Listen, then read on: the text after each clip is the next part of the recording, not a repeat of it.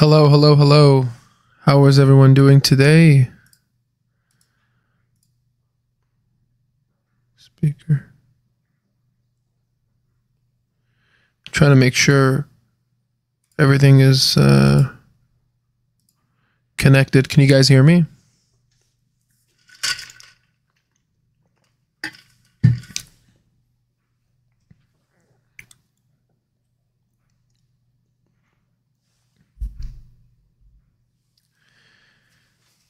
Let me know if you guys can hear me.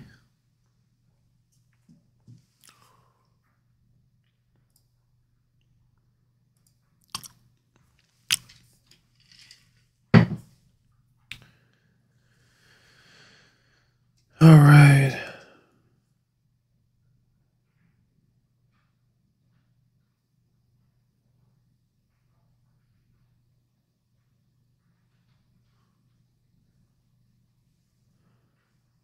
Hello, hello, hello. Can anyone hear me? Make sure you, if you can hear me, type it in the chat.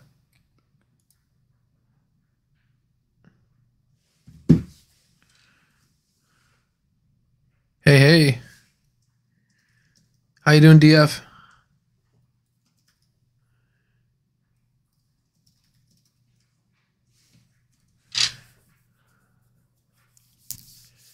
Am I audible? Can you guys hear me? This is like my fourth live stream, fourth, so I'm still kind of still new to it. I haven't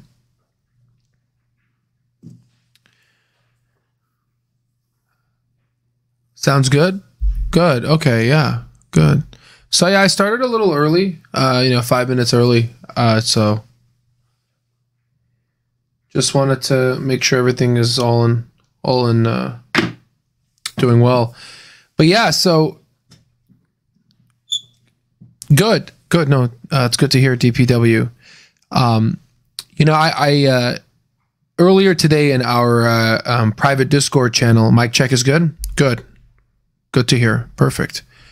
Earlier today on our private Discord channel, one of our members, actually a couple of them, of us, we were talking about Cathie Wood, and yeah, so she hasn't had a really great year. I posted on my Twitter page, I posted a nice joke how ARK Invest is a different type of ARK. Usually we would want the ARK going like this, right? Going up. Her ARK is going down, right? So her, ha ha ha, right? So she's not doing too well, and I'm all for dollar cost averaging. Thank you, Pat. I appreciate that. Good. So I'm all about dollar cost averaging, but she recently sold out of her Palantir shares. So that was kind of weird. In terms of innovation, I would think Palantir is more innovative than Roku. You know what I mean? But you kind of see a contraction of the economy right now, and there's a lot of people playing the safety route, and including her. So I don't necessarily agree with her, but we have to acknowledge her. And she just released a video that I thought was really helpful.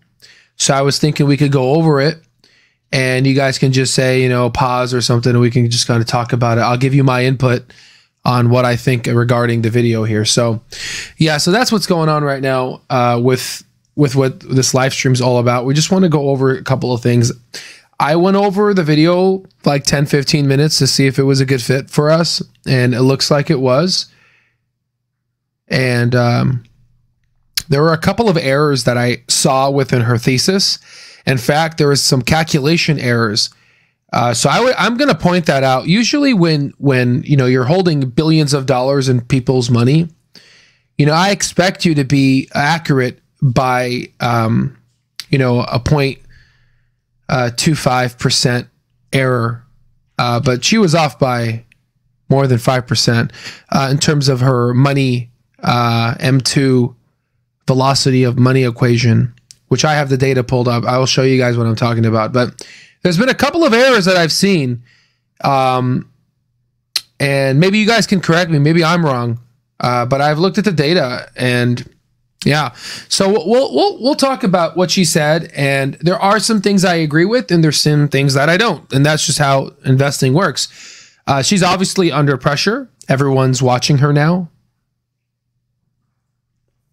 That's exactly Bud123. Here, let me show. I got show the comment here. So sometimes people can't see it if they're not logged on. Yeah. So she, for people that don't know, she bought Palantir at a very high price, and then she bought it down when it was like $21, and then went back up to 26, and then she sold a little to rebalance her ETF, portfolio, right? And then she bought again at 21, then she bought heavy again at 18, 17, and she was just buying at high, and all of a sudden, she bought high, and then she just sold low. And it's kind of weird, you know what I mean? It's not, and her explanation of this is that she never gave one, but her general thesis of how she approaches her investment strategies is she tends to buy high. And if the stock does fail and she does loses conviction, she loses conviction, she goes and sells out of it and goes into something that's more conviction, such as Zoom and Roku. So that's kind of weird, because in terms of innovation, I think Palantir is really good. So there's a couple things that I yes sir. So there's a couple things that I wanted to discuss here. This is kind of a quick live stream, just out of the whim. I wanted to just record one talking about just kind of what's going on with Cathie. I think she messed up, and this was a terrible move in my opinion. This is, she literally bought high and sold low, and she sold a company, and her excuse was they're dropping on government contracting. So their government. So if I analyzed them, all the jazz when it came to the earnings report, and it's funny because she said that the government, activity in terms of getting government contracts. So for people that don't know what Palantir is a you could call it an artificial intelligence meets kind of the general, I guess let me start over. In Palantir, there are essentially two different phases of Palantir. You have the Foundry platform, which is the commercial sector, and then you have the Gotham platform, which is used for military operations. It was essentially created by Alex Karp and Peter Thiel. In fact, if you read Peter Thiel's book, 0 to 1, a great book that everyone should read if you want to become a better investor. That's my top 10 books, right? Peter Thiel said that his first best investment was Facebook. He was the first investor of Facebook. By the way, Peter Thiel also created PayPal with Elon Musk. His second best investment, he said, was Palantir. And this is hidden in a book from 2014. This book was written in 2014. I read this book. Like I knew about Palantir way before everyone started talking about this.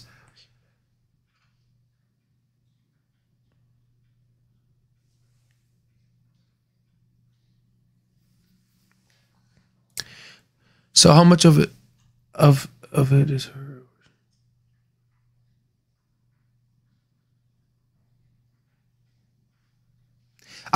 Can you clarify your question? I'm not like, are you saying like how much of her success is her success? I think personally, she's been very successful. I mean, she called, Tesla when no one was calling it. In fact, let me give you guys some free cash flow analysis really quickly. I think that would be helpful for people. I'm definitely part of the CLOV crew. Hell yeah. No, for sure. Yeah. Cathie has been buying into Peter Thiel backed. I've been in it in a few months. I'm going to put that up here so people can look at it. And also I can look at it also. So Peter Thiel, for people that don't know, this man is a genius, but he's also controversial because he's a very proud supporter of Donald Trump. In fact, he just stepped down as a Facebook board to actually go into politics. In fact, there's a senator whom shout out to you, Blake, who's backed by, or not backed, I shouldn't say this, but he has a support of Peter Thiel, and he's actually running for senator of Arizona, my home state. And I'm a proud supporter of Blake Masters. In fact, he was the co-creator of the book 0 to 1 back in 2014. So if people that read the book, Palantir, you guys already know about Palantir, right? So I recommend looking at Peter Thiel. So the whole criticism that Cathie Wood had in the beginning, when Palantir essentially underwent its $10 kind of a IPO day, essentially she said that she wants more heavy focus on the commercialization of Palantir's Foundry program and not be too dependent on the Gotham military CIA, platform, right? And it's happened. Now Palantir's commercial sector is growing faster than, let's say, the government sector. In fact, the government sector is falling. And her criticism was, hey, the government sector is falling. And so I don't know what's going on here, because this is exactly what she wanted. So just to give some examples for people, because I know I put Palantir in the title. Some Palantir folks might be watching this video. Palantir is essentially going to be changing their whole conundrum now. They're going to be hiring an extensive sales team that they never had, and they outputted these results, which exemplifies the product itself. They're also going to start reporting in terms of how Wall Street likes to report. This is why Clover Health hasn't really been in a really good position, because the CFO is not favored by Wall Street. Let's put it how it is. I mean, Wall Street doesn't like the CFO in terms of, like, they want a CFO that they know. They want a CFO that has experience on how to report in Wall Street. So that's kind of what I'm getting from my 10 years of experience. So Palantir is on that track to reporting in a way that allows Wall Street to get some comfort to back them. And also Clover Health, and again, they're taking their time, because a CFO is extremely important. So they need to find one with Wall Street experience, right? So let me go ahead and read the comments here.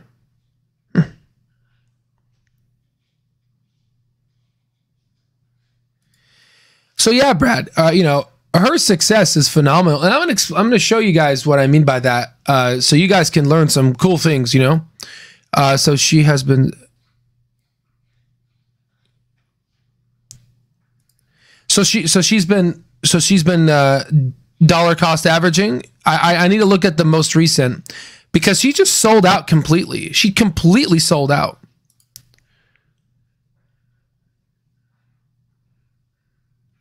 Yeah, and that's what I recommend for people. Again, not financial advice, but if I like ARK's investment strategy, that's what I employ, but I employ it in a more algorithmic. I mean, the people that are on this live are part of our Al Stock Alerts, which is down in the Patreon. They know I'm a complete nerd. I'm data orientated. The whole Discord channel that we have is they have $22,000 of machine-like robots running the whole show, and it's getting what hedge funds have. So I combine Cathie Wood's investment thesis with Warren Buffett's investment strategies, and if you like ARK Invest stocks, just cherry pick the stocks that you guys like and just invest in those. You don't have to invest in ARK Invest. You just go into ARK Invest, look at their holdings, and see which one you like. They've done the research and see what stocks rhyme with you, right? So that's another strategy people use. So I want to just and I'll provide the link so you guys can see where I'm talking about. But I wanted to take, and again, this was going to be a reaction video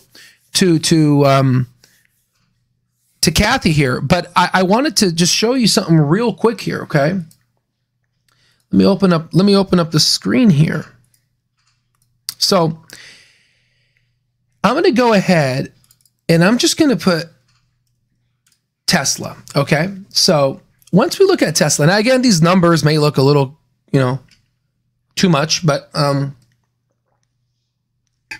me get some coffee in me here. So I've been studying the whole day, so I'm kind of brain dead. So just forgive me for my lack of energy right now, but I'm very, energized. But it's just kind of, when you do a lot of questions, you're kind of brain dead, All right, so here's the Tesla here, and here's revenue. And I want you to guys focus on net income, and I want you to focus on free cash flow. Okay, guys? I want to show you how blind Wall Street is, okay? So I want you to take a look at free cash flow. If someone in the chat, can someone tell me when the free cash flow became positive? Can someone tell me that, please? When did the free cash flow, what year did the free cash flow become positive? Right? And again, I hate to make this like a classroom, but they became positive in 2019, okay? The free cash flow for Tesla became positive in 2019. Okay, I want you to remember that day. I want you to just remember that year in your mind just for a sec here, okay? I want you to take a look at net income, okay? At what year did net income become positive? And this, we're going to be talking right now. We're going to be talking about all this and analyzing this in our Mastering Stock Market course, and trying to ascertain how to, again, with our intrinsic value calculator. So you're not just pumping up numbers, typing numbers blindly. You guys understand what this means. What year did Tesla become exactly? They became positive in 2020. Okay, so I want you to remember. They became free cash flow positive in 2019, and they become net income profitable positive in 2020. So now let's go back in time and let's pretend we're in 2017, and let's look at the price action in 2017. Again, in 2018, they became free cash flow positive right here. Sorry. 2019, they became free cash flow positive, 2019. So now let's go to 2017. And I want us to just kind of briefly just go, let's do 5 years, and let's go to 2017. So here we are. Oh, you can't see me. There it is. Is that better? Okay. So now let's chug along. We're in 2017. We're holding the stock. It's not moving. It's boring. A lot of other stocks are going up. Apple, whatever, everyone else is making money. Why aren't we making money, right? Something happened in 2019, right here. Something happened in 2019, right here. And look, it became free cash flow positive, and it went from I was about to cuss right now, $70 to $37, guys. It became free cash flow positive, and it went to 70 to, it lost half of its almost value, literally, right? Yeah, half. But that was a trigger for all investors that are smart. That was, once I saw that, I said, it's time. It's time. Because by 2020, just look at the numbers. Negative, positive. 2020. And then all of a sudden, positive, right? And then look what happened after that. The growth started to catch up. The growth started to catch up like crazy. Okay? So I give you this exercise to show you how Wall Street can be late to this, because they're catching up all the other ones that have shifted. And Clover Health just reported that they said that they're going to become free cash flow, not profitable, by 2023. Okay, and we already, you know, for people that are just the first time investing in the stock, you know, they might say, how can a $2-3 stock go to $80 or $100? Well, we just saw one of them go up to Indo, I-N-D-O. I called it out in my private Discord channel, and our top short squeeze plays at $4.36. You 20x your money, okay? Exactly. And Frank, let me up your comment here. And Frank, let me tell you something, okay? I have 3 first names, okay? And my middle name is Frank, okay? So I kid you not, okay? So let me tell you, that wasn't that, right? There are so many other examples of this, what I showed you, that happened. It's not just Tesla. It's just, I use Tesla because everyone knows Tesla, you know what I mean? Right? So, and that's the beautiful part about the stock market. If you know this, and this is why we're going to be teaching this on our platform and in our Al Stock Alerts. This is the basis of what we do. We find stocks that we know that we like, there's a high certain degree that this is going to be profitable, and we invest. Right? So AMD, I believe so. I need to take a look, but you know, let's just quickly, you know, let's go ahead and do this.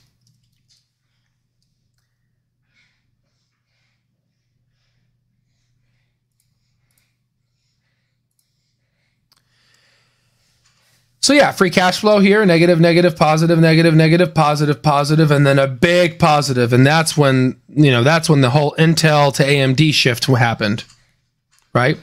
And then net income here, and then look at that, boom, right? And then are you seeing the pattern, right? There's a pattern to this.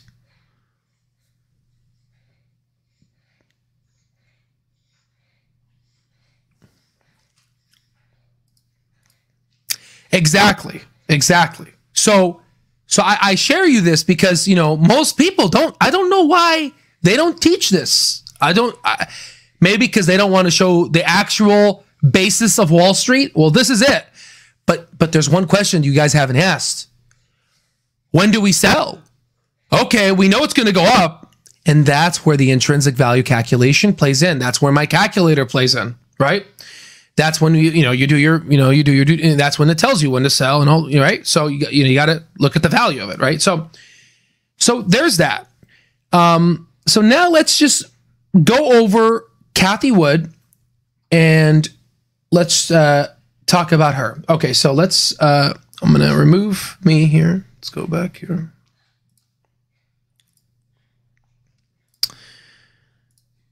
Un momento here. Share screen.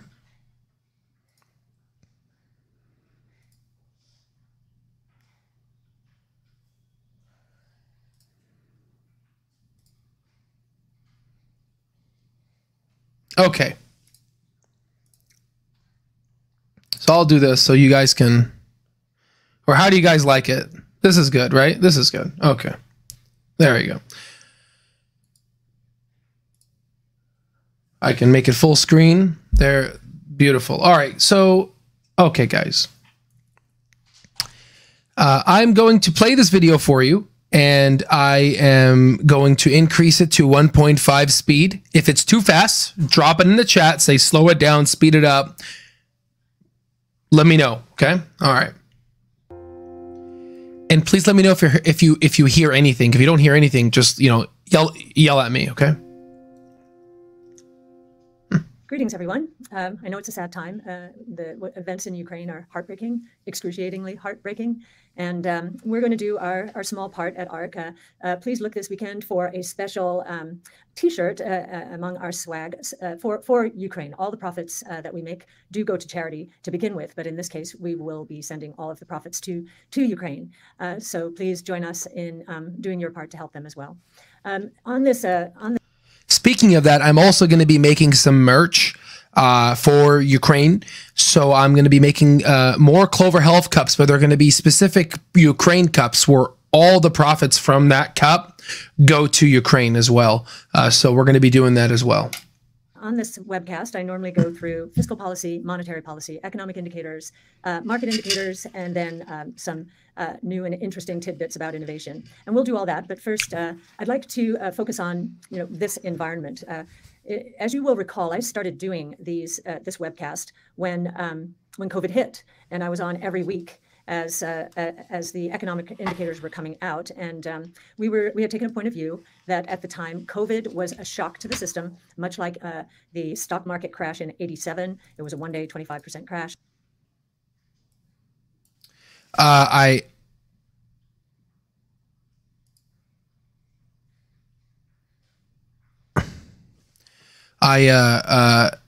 If you could turn Cathie a little louder. Let me see here. Okay. So I'm using a platform that, let me double check here. I'm using a platform that may not be able to do that. Yeah. Not to worry. We just purchased a Mac Studio, the one that just came out yesterday. We will be upping our investments within our studio, and we will be so the volume is at its highest. I just increased it all the way up. It was already high. So we will, but I will be getting a stream, a specific stream deck, and I will perfect this. I also want to say thank you so much to Scruff here. I appreciate that. Yes, there's a $22,000 yearly of membership there. We're going to be putting an extra 20 grand. Yeah, I don't F around. This is undervalued, and I want to be able to democratize financial information for all. Absolutely. So crash. Let's go back here. And then 9/11, the terrorist attack. And our point then was, after a shock, the trends that were in motion tend to come back into motion. So in the 80s, the strong stock market and the strong economy continued after the shock, after we got over the shock. And in 9/11, 2001, we were in recession before. That was the tech and telecom bust. And the shock made everything a little bit worse, a little rebound, and then back into that recession. And as you know, that was a right call for COVID. We went into a V-shaped recovery thanks to tremendous stimulus and thanks to the fact that it was a shock that was not going to be completely debilitating given the united stimulus around the world. For the past year, I feel like we've been going through a little bit of a different kind of shock, and it's associated with inflation and interest rate fears. Now, during shocks, and we saw this during COVID, what we tend to see in the public equity markets is what I call algorithms or quantitative trading strategies that just pick up on a few variables and press hard in terms of betting against them, the stocks associated with them. So during COVID, we could see very clearly that cash cushions and cash burn were the two primary variables that these algorithms seem to be seizing on. And they hurt our stocks disproportionately. In the span of 3 to 4 weeks, our stocks, many of them were down 75%. Because many of our companies are earlier stage. We're the closest you'll find to a venture capital fund in the public equity markets. And of course, at that time, we said, innovation solves problems, and we have a lot of problems now. And of course, our strategies took off once the coast was clear for the markets. Well, in the last year, this fear of inflation and interest rates moving up and destroying the valuations in the marketplace have gripped the markets. And it seems as though the algorithms were focused primarily on high valuation stocks. Now, in our strategies, we own what look like very high valuation stocks in the short term, if you're only looking at this year. And I do realize that investment time horizons shrink during times of turmoil. But if you take a look at the multiples on our stocks, given a 5-year investment time horizon, you will find that they are at or below very mature innovation stocks. In other words, we've made that assumption. The valuations are going to compress dramatically and to the 18, 19 times range when it comes to enterprise value to EBITDA. So we've already made the assumption that the valuations are going to come down.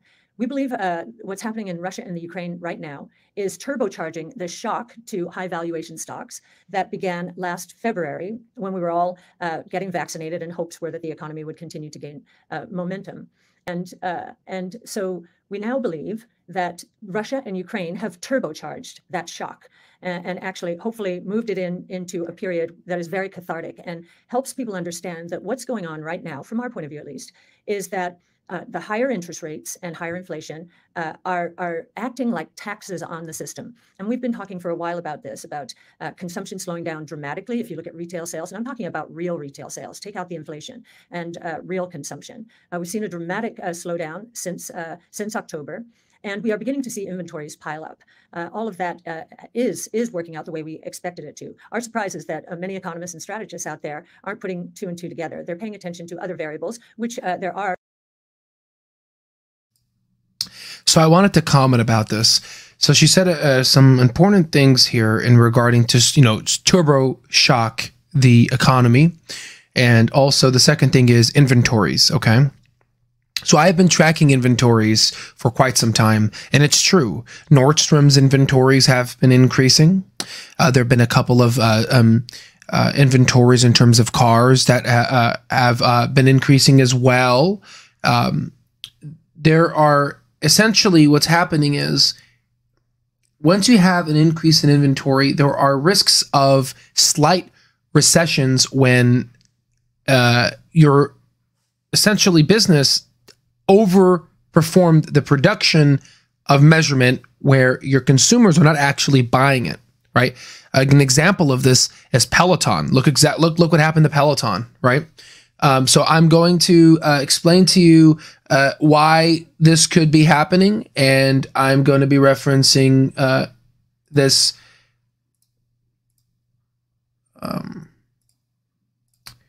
really quickly here. Let me share screen again. Okay, so as you can see, this is the Fred economic data.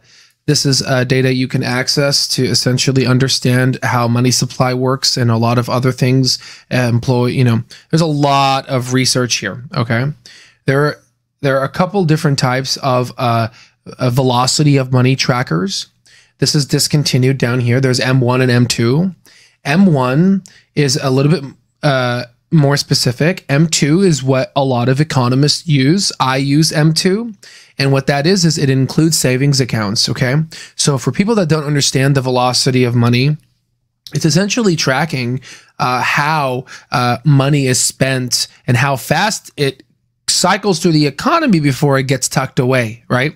So for example, if you purchase our Patreon, the money that I get, I go ahead and I pay our data centers that supply us the information such as the dark pool data, the options, all the resources that I use goes directly to a Wall Street data center that I am partners with, and we get the data. Now, again, they take that money and they're going to go ahead and pay their engineers, pay their cloud computing system to get more storage in order to, right? So essentially this dollar cycles, let's say 3 to 4 times before it gets saved away, but that dollar was able to generate that much work, right?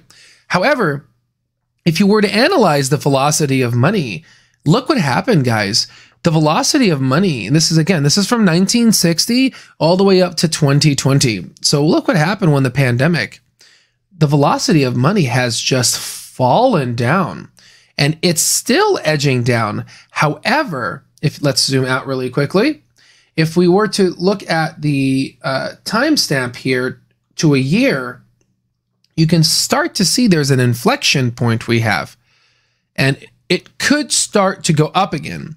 The problem is when you have a decrease within the velocity of money, economic activity starts to constrict.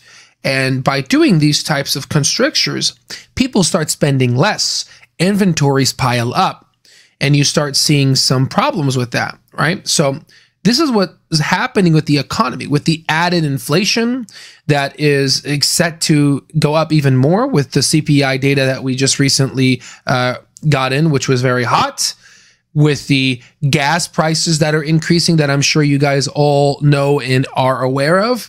In fact, the CPI data did not log in those increases. In fact, we're going to be seeing high CPI data for quite some time.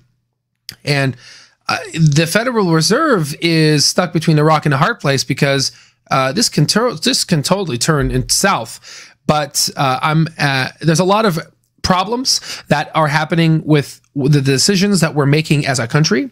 In fact, we beat Fox News to posting a video where Senator John McCain, Lindsey Graham went to Ukraine in 2016, 2017, talking about how they're going to win, they're going to arm them, and all these other things. And that's just not smart. That's bad politics. That's bad foreign policy. So essentially what's happening right now, Putin is pushing in, and today we had a huge development. The president of Ukraine said that he's cooled off, literally his words, cooled off from wanting NATO to expand into Ukraine. And that will start to open negotiations for Putin and Ukraine to cease this war for once and for all. Russian news outlets have disbarred independent journalists, and essentially what's happening is that they're doing a pro-Russian type of propaganda, which is no different than what we do here in the United States, unfortunately, right? I call it how it is. This is why, why you guys come here. I give it to you straight. And China is actually supporting Russians' propaganda by essentially promoting a journalist to take on this, Russia is just doing a military operation when, Russia is clearly bombing children's hospitals and doing a lot of bad things, right? So the inventory information you can find in certain economic indicators. I will provide them. But most importantly, you can find it within the quarterly earnings report in companies when they report. So as someone who's an investor, I look at a lot of other companies. You have to. I trust them over, unfortunately, our government numbers, because it's the CPI is like, honestly, just a joke to me. It does not measure true economic activity. So you got to actually look at Nordstrom and see for yourself inventory rising. Look at Peloton, see the inventory rising. I'm reading the comments here, so if I pause here.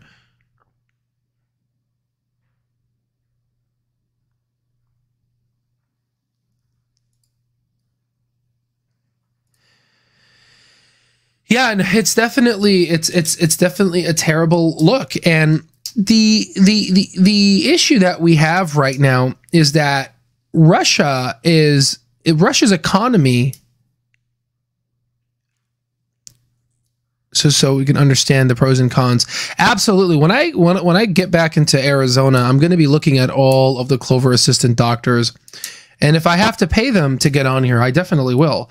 But I will flex my medical student badge, right? To see if maybe they can help a medical student to provide this information. I'm sure they will. If not, we'll provide them the money to be able to help out the Clover Health community.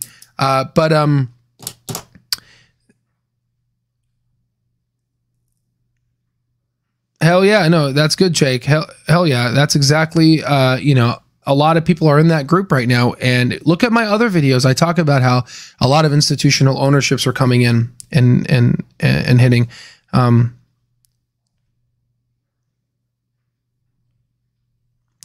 So exactly. So again, it's West. It's the West versus it's the West versus essentially Russia, Iran, honestly Venezuela too.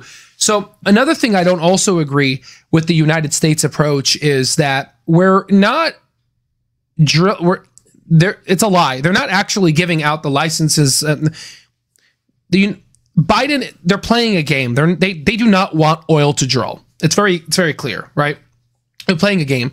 They would rather go to Venezuela, who's buddies with Russia and Iran, and they rather go to Iran to get their oil than rather do it at home. I don't know why. Another thing I don't really like about China is that they donated only $750,000, let's call it $800,000 to Ukraine. And they are what, the second largest GDP in the world? Can you please forgive me if I messed that up? That is just wrong. United States, that's why we're a beacon of hope.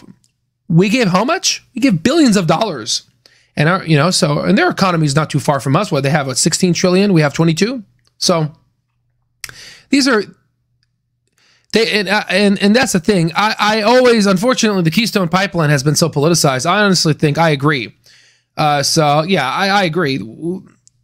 Americans are being squeezed right now, and they're getting hurt. They're getting hit hard.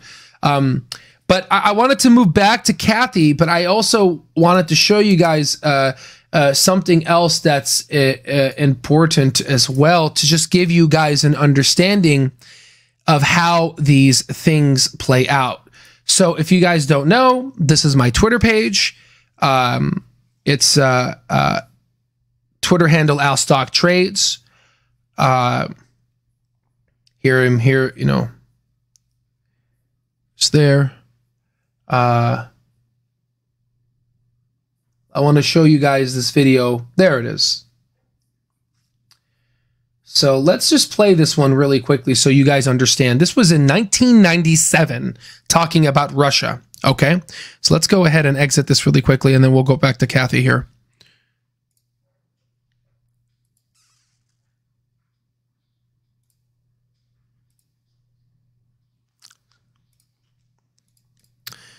Again, sorry for all these delays. Things will be so much smoother in the future, I promise.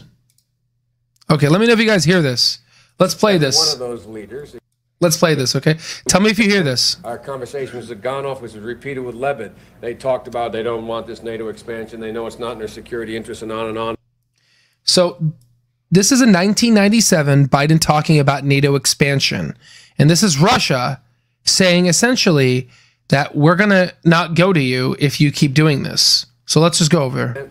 Our conversation was gone off, was repeated with Lebed. They talked about they don't want this NATO expansion. They know it's not in their security interests, and on, and said, well, and if you do that, we may have to look to China. And I couldn't help using the colloquial expression from my state by saying to Zaganoff, lots of luck in your senior year. Good luck. And if that doesn't work, try Iran. I'm serious. I said that to them, and these were, and they know, I knew, they knew, everybody knows that is not an option. And everybody knows, every one of those leaders acknowledges and needs, and they resent it. But they need to look west. And the question is, well, this is designed to completely shut them out, but not in terms. Our conversation was a. So essentially, guys, let's go ahead and remove this here. So what you guys just heard right now is, I don't have to explain it.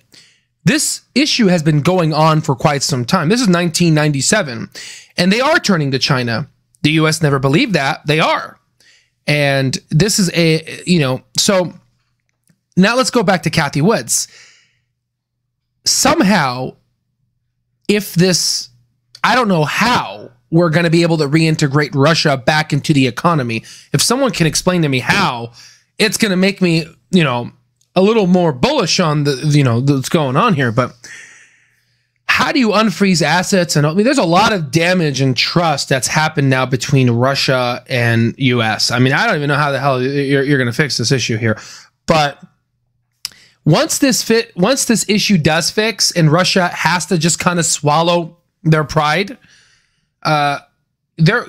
the economy is going to rebound like we've never seen. Once all of the interest rates spikes happen and interest rates goes down, Cathie Woods, what she's saying is, I agree, will come true. Stocks are going to rebound like crazy, and you're going to see an inflow of cash in growth stocks. And all the stocks that were, like, for example, Clover Health is not trading at a high revenue multiple. We're trading below the, it did increase recently, but we're trading below the actual market cap.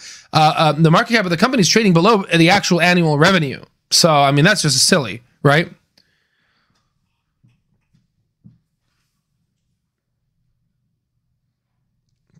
And again, I don't know if you've recently tuned in with the Tesla, but in the beginning, we talked about how Tesla, AMD, all these things, the stock story of free cash flow and net income always happens again and again and again. And that's why we made this channel, to show you guys these patterns. Because once you understand them all, everything just repeats. So let me go ahead and let's go back to Miss Cathie. And we may just have to do the first half of the video. And we'll do the other half later. Let's see here. All right, let's play. There is conflicting evidence, but they're paying attention to other variables that support their point of view.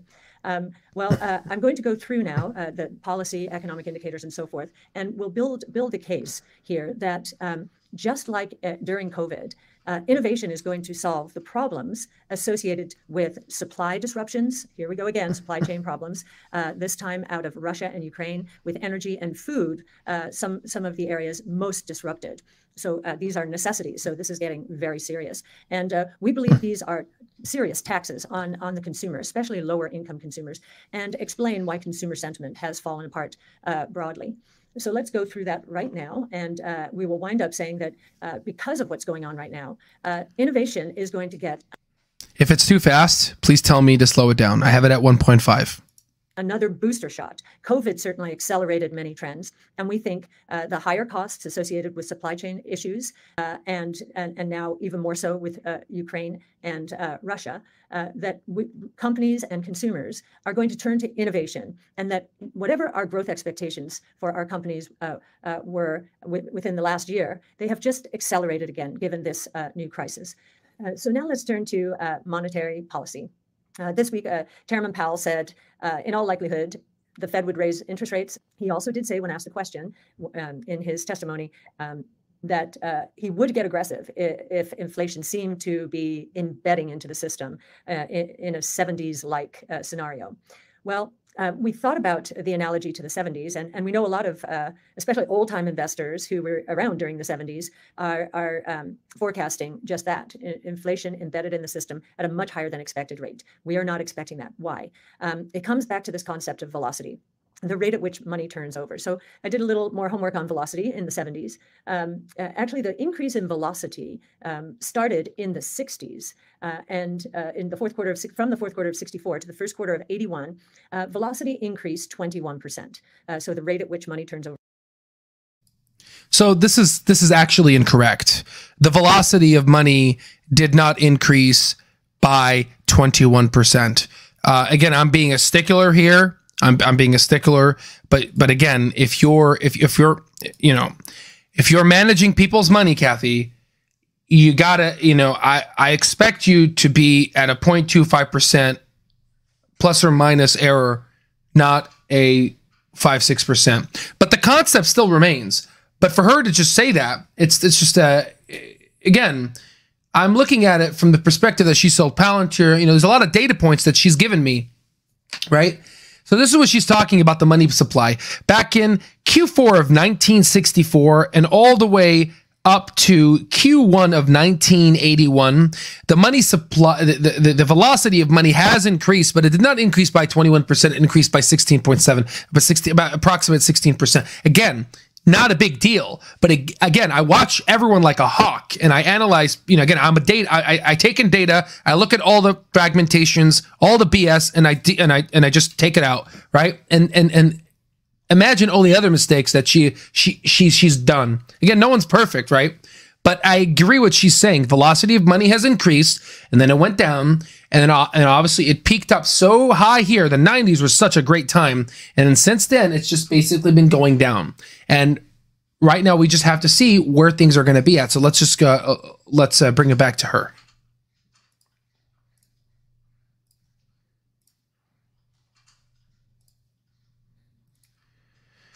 Let's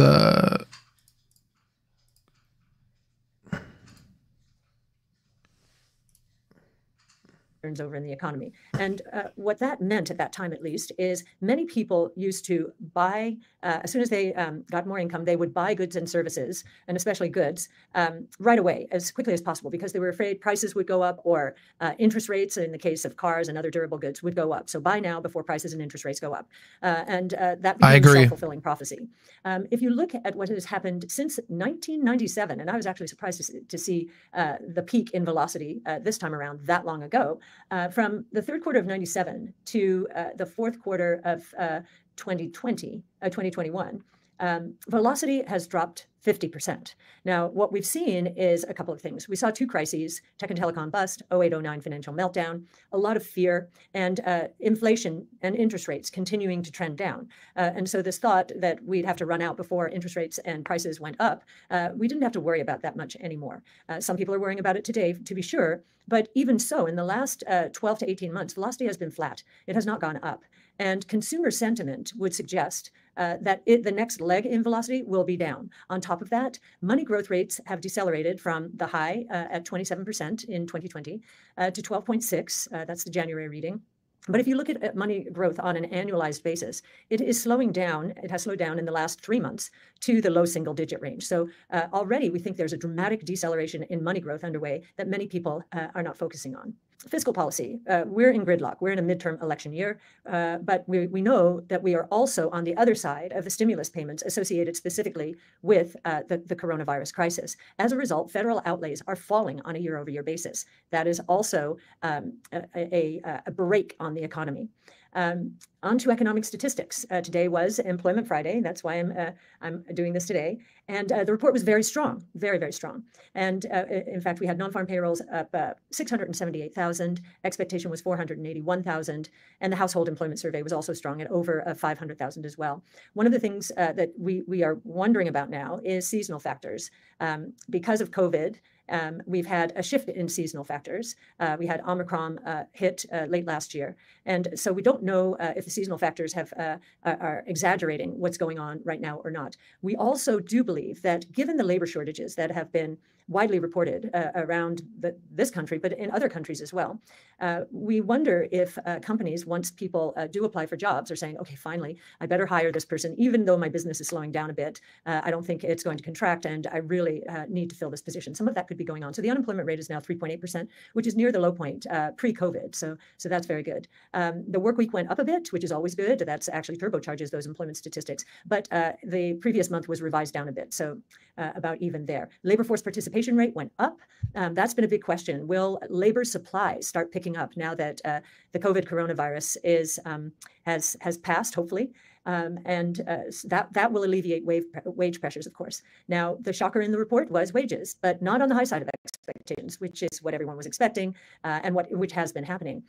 Maybe the supply increases are already at work because the average hourly earnings index was flat. Now, on a year-over-year basis, it's up 5.1%. So that was very interesting, and probably my biggest takeaway in the report. One of the things that we believe is that this employment report is old news, and employment actually is a lagging indicator. It contains a lot of information about what's going on what has gone on in the economy. But one of the metrics we keep our eye on is energy consumption as a share of GDP. And that is reaching a high that we have not seen since 08-09. And every time it has reached that level, it's again this question of purchasing power and consumer sentiment. Every time it has reached that level, we have gone into recession. I noticed today the White House is proposing a ban on Russian imports. I think that Russian imports account for roughly 3% of our energy imports. So that's not devastating, but it will cause. And she's absolutely correct. So there's a graph I can show you guys later on our videos, and I'll also put it in our exclusive daily briefings to all the people that are in our private Discord channel that are watching right now.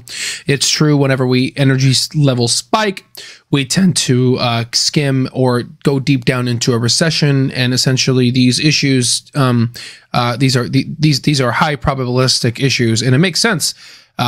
Americans are hurting right now.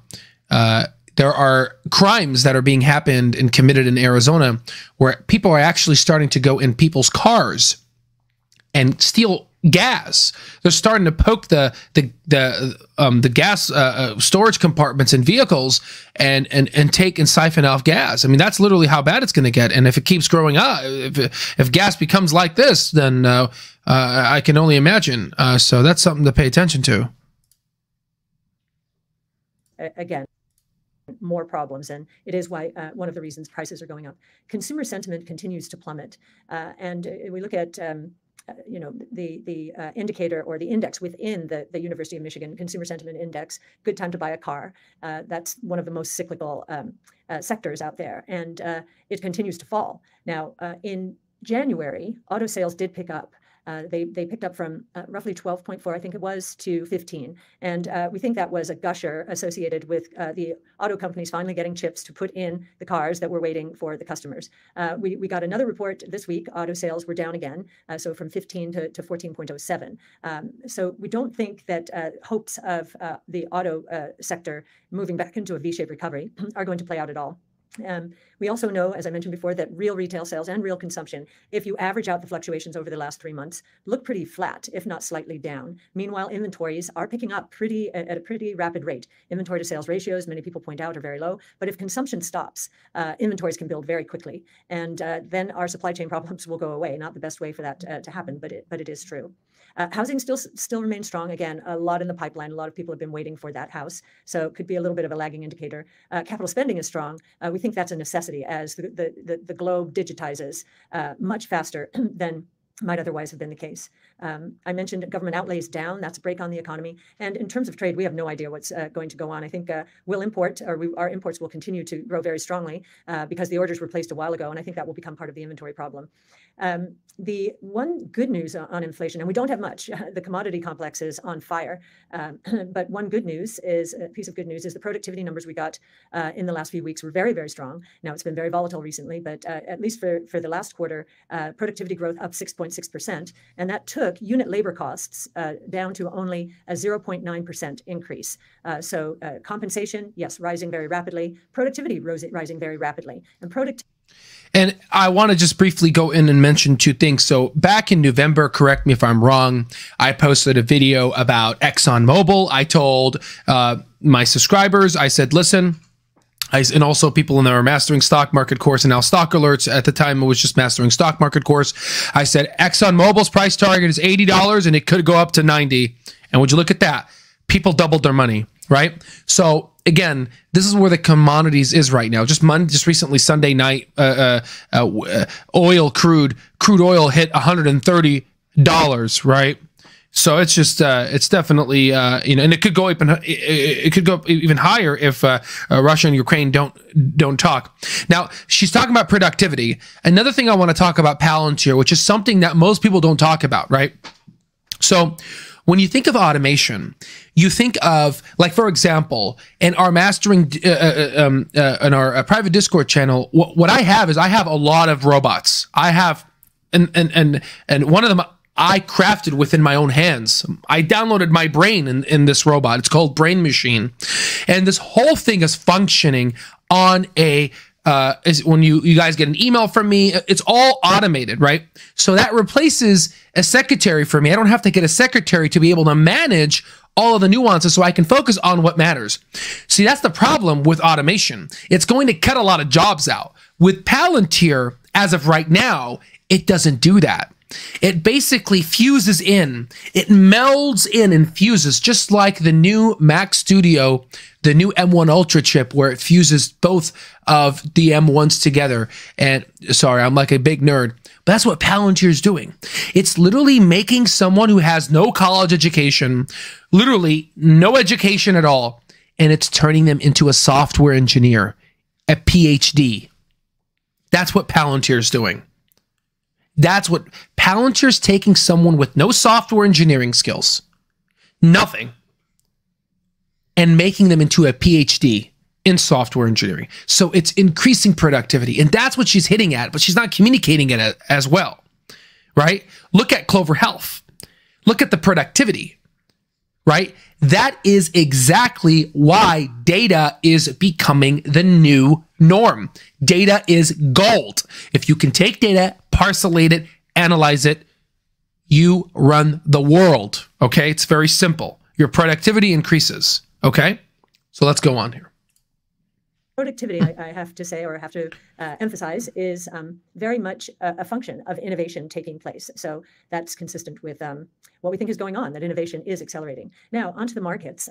I'll give you the top and bottom sectors, at least for the S&P 500, over, well, year to date. And no surprise, given what has happened to the energy price, energy is the only sector that's up. It's up 33%. And consumer staples and utilities are the fill out the top three. They're down just a bit. So that's an interesting combination. Energy, we know what's going on there. Staples is a very defensive sector. That says that investors are becoming somewhat concerned about the economy. And utilities are interest rate sensitive. So when interest rates go down, utilities dividend yields look better and better, so they tend to outperform. Now, in a rising inflation environment, interest rates are not supposed to come down. And at the short end of the curve, they are not coming down. But at the long end, they are. And we'll get into that in a bit. The worst performing sectors are associated with the consumer. Again, I think the loss of purchasing power is a big problem for the consumer. So consumer discretionary, consumer services, and technology, which despite innovation getting a booster shot from problems, as innovation solves problems, it is a high beta sector. And so many investors just shy away from it when trouble seems to be on the horizon. As far as the bond market, the long treasury bond yield peaked in mid-February at 2.6. Thank you so much for your support. Down to 173. Now, what's been very interesting is the yield curve, which peaked in March of last year at, I think, roughly 160 basis points. So the difference between long-term interest rates and short-term interest rates, 160 basis points. And that was a reflection of easy monetary policy, short rates being much lower than long rates. Now that the fear is that the Fed is going to increase a number of times, we're seeing short-term interest rates up a lot, certainly in the context of recent history, but long rates not going up as much. And so the yield curve has compressed to 25 basis points. Now, we're getting close to an inverted yield curve, meaning long rates below short rates. And that is often a sign that the Fed is too tight and real growth is going to disappoint and inflation is going to be lower than expected. We think that is the case. And that was a reflection of easy monetary policy. I want you to guys listen to this again. This is important. This is extremely important. Short rates being much lower than long rates. Now that the fear is that the Fed is, despite so consumer discretionary, consumer services, and technology, which despite innovation getting a booster shot from problems, as innovation solves problems, it is a high beta sector. And so many investors just shy away from it when trouble seems to be on the horizon. As far as the bond market, the long treasury bond yield peaked in mid-February at 2.06 and is back down to 173. Now, what's been very interesting is the yield curve, which peaked in March of last year at, I think, roughly 160 basis points. So the difference between long-term interest rates and short-term interest rates, 160 basis points.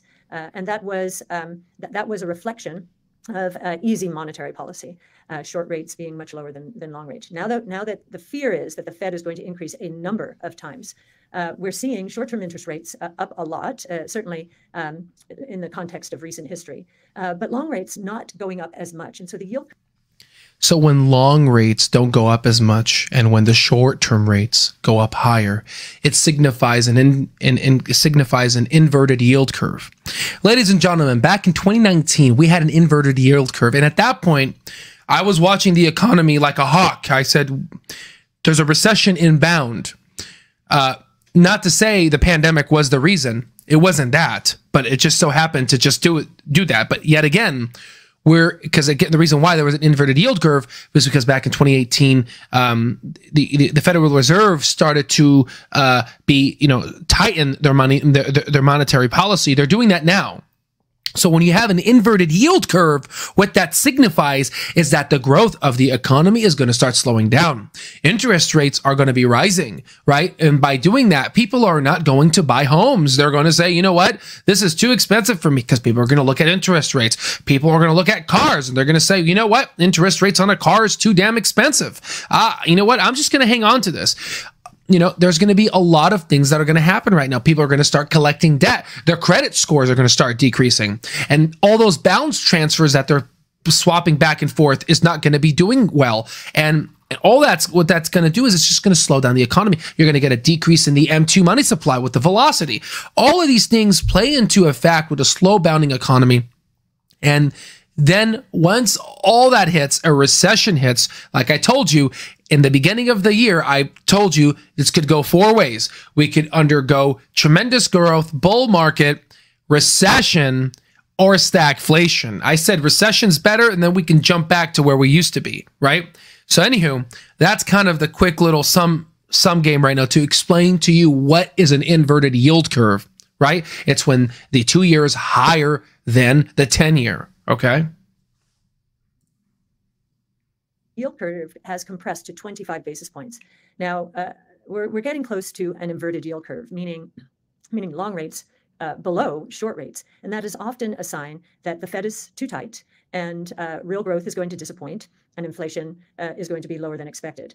We think that is the case, and we've thought so for some time. High yield spreads, so the difference between high yield bonds, interest rates, and treasury bond yields, they are moving up and corroborating that outlook. Now, they haven't spiked, and it doesn't suggest duress out there yet, but they're not much above pre-COVID levels, indeed. But if they move up rapidly from here, we will be in a territory that would suggest that some companies are finding it difficult to service their debt. In other words, their business is falling off. Commodities, they're on fire. We believe this is a supply problem, much more than a demand problem. I'm sure there's a scramble to build inventories of anything now, anything in the energy complex, any of the metals that come out of Russia, food out of the breadbasket of the Ukraine. Interestingly, the commodity price increases are in the face of the dollar increasing. The dollar increasing tends to put pressure on prices, but the supply problem and maybe inventory hoarding is overcoming that. The dollar is going up because it's a flight to safety currency. And we're also seeing other flights to safety. So the dollar's up about 2.5% since the end of January, when the Russia-Ukraine issues were becoming more obvious. And then the other 2 flights to safety we've seen, Bitcoin 6.1% and gold 8.3%. So those are the markets. Now on to innovation solves problems. Our analysts have been providing me with a running list. Here are some of them. So the crypto networks are proving their worth as a neutral technology platform. We're seeing donations of both Bitcoin and Ether to the Ukraine. I think it's 50 million, if I'm not mistaken, in the last week. And we're also seeing Bitcoin as a currency hedge for Russian citizens who are watching the ruble get hammered here. And these are not the oligarchs. In fact, as we were discussing at our brainstorm today, there's not enough Bitcoin out there for the oligarchs to hedge, and they have been hedging for years anyway. This is for the average Russian citizen who actually is aghast, many of them, as we hear it, aghast at what's going on in Russia. Tesla is providing free supercharging in Poland. Poland's taking in, of course, a lot of refugees. And of course, we know that longer term, electric vehicles are going to help with the demand destruction of oil. I think the prices alone will destroy a lot of demand for oil and accelerate the shift to electric vehicles. And especially, we believe robo-taxis will be electric, and they'll be on the road 50 to 60% of the day. So that acceleration away from oil will happen as we move into the autonomous realm. We're seeing a lot of talk about renewables, especially nuclear, to reduce dependence on Russia. Of course, solar and wind, but I think nuclear is becoming less of a negative, even to some environmentalists who have studied it a little bit more carefully. We're seeing, of course, the social platforms providing real-time updates and providing, a glimpse into the horrors that are taking place there. And I think that has put a lot of pressure on financial institutions and others to boycott or stop doing business with Russia. It's terrible for the Russian citizens who do not want this invasion, but I think we've never seen the financial system used as such a weapon, and we'll see if it works. We also know about Starlink. I think the president of. So she said something interesting here, and this is true. What we're experiencing right now is a weapon like no other. We are actually in war with Russia, but not the traditional sense of war of bloodshed. We're in an economic war, something that we haven't really seen before. This is a tremendous war. And we've essentially are going to send them back to the Stone Ages. I mean, our technology in the West and the European Union, we have the best tech. I mean, Apple, it is the most profound, best company. McDonald's is leaving. I'm not saying that's, sign of innovation, but we got some heavy hitters, right? Yes, nuclear, finally people are getting Exactly. And nuclear is going, I think we're finally going into nuclear, and the bad dilemma or the stereotype surrounding nuclear is slowly fading away. Now, Mr. McCruff, I believe, right? So I want to answer this question really quickly here. So essentially what's happening is that, yes, they have gone off kilter, and the problem is usually prices, they don't tend to drop. Maybe if the, let's say, the market becomes if the market determines, right? It's the consumers that determine. The problem is with the wage increases and housing gone up, we're starting to live in a society that Bernie Sanders honestly predicted, and a lot of sociologists predicted as well. We are living in the era of the haves and have-nots of society. If you are on this channel, then most likely you are really blessed. And if not, then you are trying to change your life, which is why we've created Our Stock Alerts at $9.99 to help everyone. Because if you don't, let me just be clear, if you don't invest, and if you don't have your money working for you, unfortunately, the probability of being poor is going to be significantly higher. And this is the sad reality that we live in now. The old days where, you know, you can just go and be a milk delivery man and just be able to support a whole family and buy a home, those days are over. We're living in a society where if you don't have money, if you're not investing, you're losing money. That's exactly what's happening right now. And someone who's going in the healthcare field, this hurts, right? So I believe that prices may not even drop. Just recently, Tesla announced that they're going to be increasing their Model Y cost by $1,000. We're starting to see price increases, okay? All right. So let me just make sure I read all the comments here. Oh, yep. Already saw that. All right. So let's go ahead. President of Ukraine reached out to Elon Musk and say, hey, we're being cut off out there. And of course, Elon sent Starlink to the rescue. So that's phenomenal. That's phenomenal that we can continue to communicate with these people. And again, everyone around the world can see the horror that Ukraine is experiencing. So those are a few. I mean, there are many other on the medical front. There's a company called Butterfly, which has sent hundreds, if not thousands, of point-of-care ultrasounds for medical triage and emergency response. And there's a company called 908 Devices, which is the only mobile mass spec machine broadly that enables in-the-field detection of hazards, bioweapons, pollutants, and contaminants. So a lot of our companies are doing what they can to help the cause. While the public markets don't appreciate what's going on in the innovation world, in fact, quite the opposite, they have taken a sledgehammer to these stocks in the last year. The private markets certainly appreciate what innovation can do and will do to help solve the problems that have arisen from the coronavirus crisis, the supply chain problems, now Russia and the Ukraine. According to a study that Max Friedrich, one of our fintech analysts, has done using Crunchbase, the Crunchbase database, it looks like while innovation stocks in the public markets have dropped, certainly pure play innovation, those that are not in the indexes. Those in the indexes are the innovation stocks in the indexes tend to be a little more old world. We even see from Meta Platforms, formerly Facebook, that the once disruptor is being disrupted. But if you look at the non-benchmark innovation stocks, you'll see that they're down 60, 70%. So it's a replay of the COVID crisis. And as we said back then, innovation solves problems. And I'll say it again because it is true. What we're seeing the private world do is actually move into up rounds over the last 20 years, the last year. The average up round has been 20%. So down 60% in the public markets, up 20% in the private markets. And we think the private markets have gotten the plot and corroborate our point of view. And truth will win out, just like this idea that innovation solves problems was a winning strategy coming out of the coronavirus. We believe it will be ever more so as our 5 platforms, DNA sequencing, adaptive robotics, energy storage, artificial intelligence, and blockchain technology all scale exponentially during the next 5 to 10 years.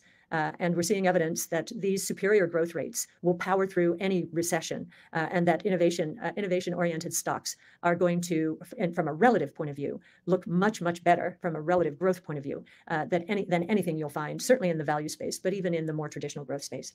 So with that, I guess I'll close saying that our hearts are heavy for the Ukraine. Our prayers are with the people of the Ukraine and for the people in Russia who want nothing to do with this. And I will then come back to you next month, and hopefully we will see a lot of resolutions. Thank you very much.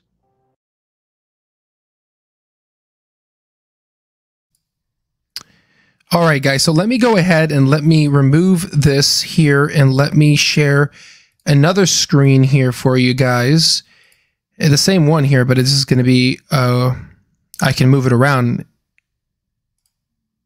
All right. So, someone asks, I see a price target for Clover. Is that for a long term? Exactly. So let me just explain to you where I got this price target from. So I've been doing this for 10 years. This is our own proprietary intrinsic value calculation, which goes 10 years into the future, discounts back at a 10-15% discount rate. This is in our course, Mastering Stock Market course at allstocktrades.com.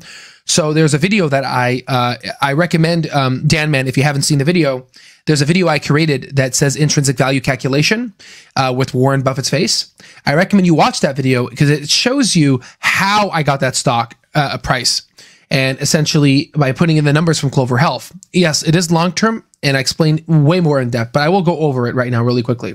So for people that don't know, this is our Al Stock Alerts. This one is not from the Mastering Stock Market course. The Mastering Stock Market course is this silver line here. This is the Al Stock Alerts for $9.99 every month. This is what it includes. We have the FANGs, Bitcoin, but what is happening here, well, the question he's asking is the price targets. So I have over close to 100 companies analyzed. We've been hitting price targets like DDOG has been hitting, ExxonMobil is hitting our bull case. We've been seeing a lot of success. JWN, 30 increased 38%. But going back to his question here, I see the price targets for Clover Health, is the target long-term? Yes. So this is a long-term price target. I would say, so just to help you read this, and I recommend watching the video that I had about Clover, is if you look at the price targets here, these are my bull, base, and bear case situations. Projections 24 to 2025. My price target for Clover is $48. Now again, that's for direct. This is without direct. A lot of analysts are going to be trying to push for this price target in the future because of the FUD and them trying to probably exit Humana and all the other stocks that they are heavily invested in and possibly move it over to Clover. It's just how the game of Wall Street works. But I just put both of them up here so you can understand.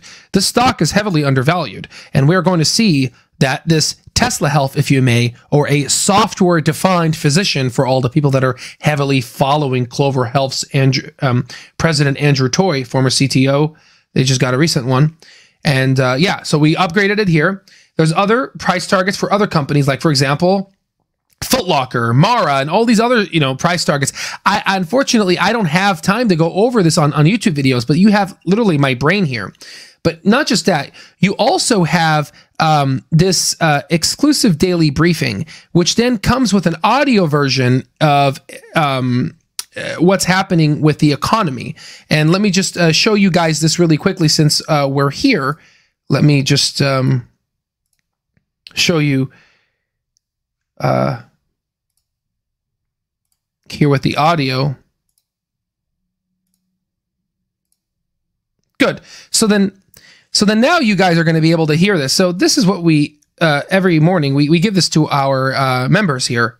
This is a high fidelity, artificial intelligent voice that is sounds almost like human. Welcome to Al Stock Alerts exclusive daily broadcast. Today is March 10th, 2022. Stock futures dip after the S&P 500's best one-day rally since 2020. There's a lot of value here, and there's a lot going on here, and we try to give it that. This is just one thing out of all of the things we have. There's just so much to go over, but just to give you some stuff, here's our top short squeeze stocks. We give this out every morning. These are the results. The results speak for themselves. CRN ran up 176%. Indu ran up 1,800%, 19x your money. we have results from different stocks that we've talked about. These are all the results. And it's we just started this specific platform just recently. We also have Al Stock Alerts Pro. You get your own private room and chat. It's locked away so no one can see what people are doing, but this is your own private room and chat. And you could just put whatever commands you want. This is your own space. You can do what the hell you want in there. We give you guys obviously heat maps.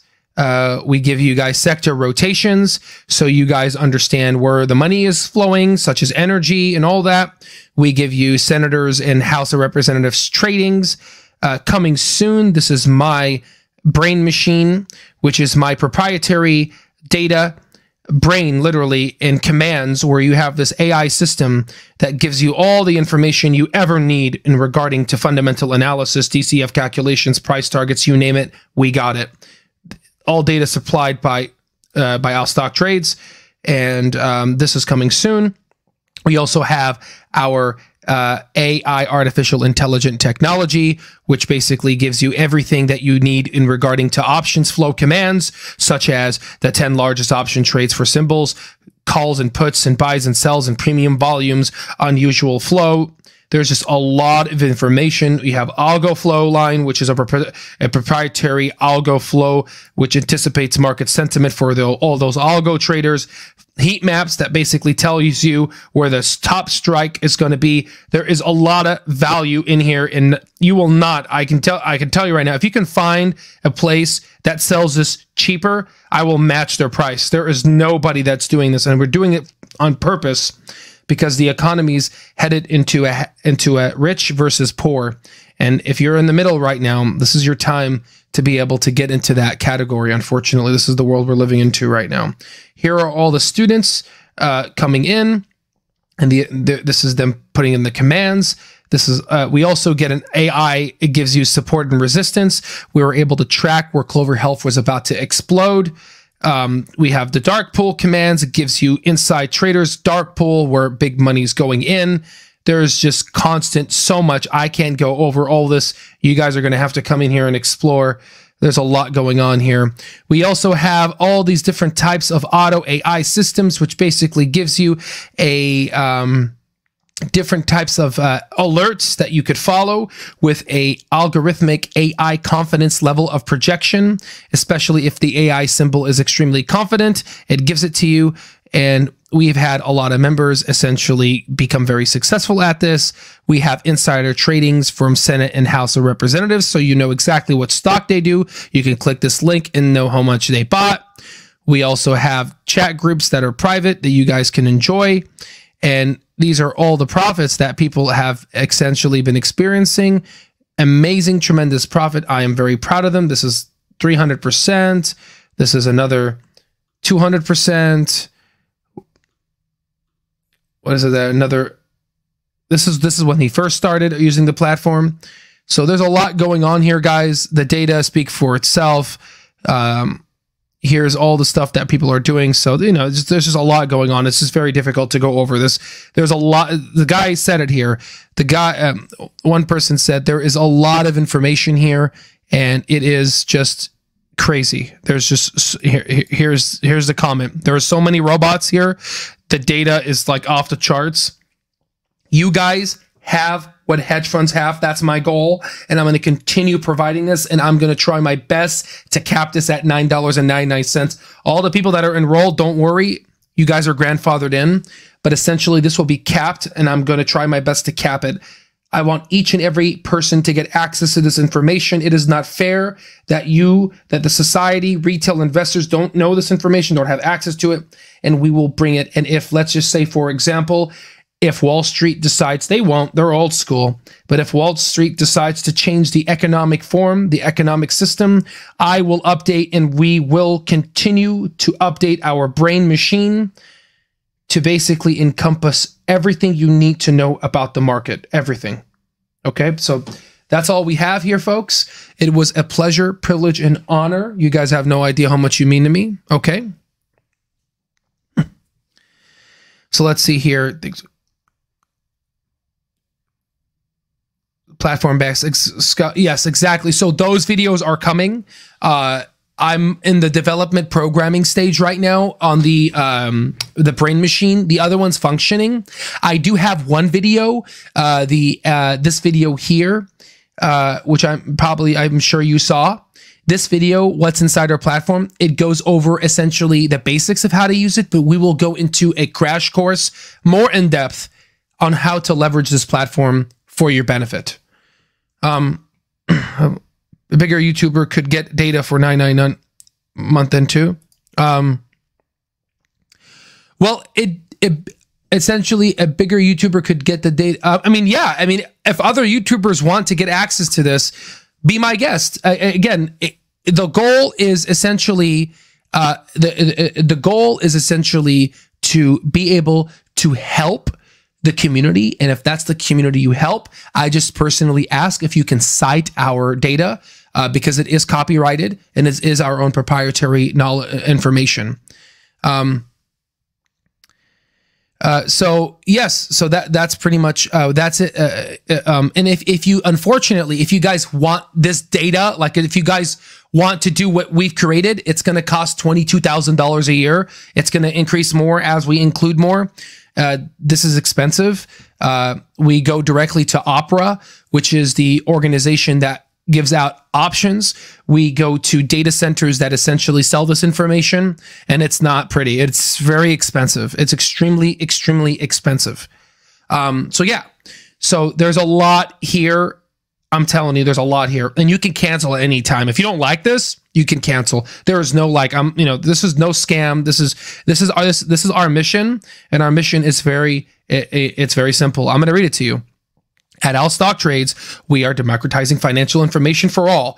We foster a culture of inclusiveness and excellence. Whether you are disabled, poor, or rich, all identities and differences are included within our family. No matter your race, ethnicity, gender, identity, expression, sex, and sexual orientation, age, religion, language, ability, socioeconomic status, educational background, geographic region, no matter where you are in the world, you are embraced, valued, and we freaking love you. My mission is to create a platform that puts God first in everything we do. Shout out to Denzel Washington. Watch his motivational video. It is the stem of this whole thing. As we fight for an equal world where the power of Wall Street is given back to the people of Main Street. I understand this is extremely undervalued. I did that on purpose. I'm not a dumbass, right? So I did this on purpose. This can easily be sold for $100 a month. Very easy. But I'm not doing that. I'm doing this on purpose to help everyone, okay? And that is the legacy I'm trying to build, right? So other than that, it is a privilege. And yeah, that's pretty much summarizes Cathie Woods. We'll go over more stuff in the future. And please comment down maybe after this when you guys see the comment section. How can we improve? How can we better serve you? Thank you for the polling system, the people that voted on where the direction of where this channel wants to go. I will teach you guys great dividend stocks, a lot of great things, a lot of great things.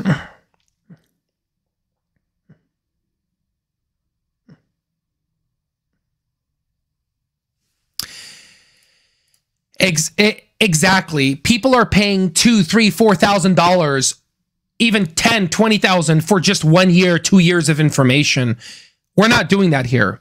Our Mastering Stock Market course includes lifetime, which is essentially, that's going to be capped at 15, but that's lifetime. I'm not playing this game of, subscription. We're not playing the $2,000 BS subscription where you come in a year, you drop thousands of dollars, and that's not the game we're playing.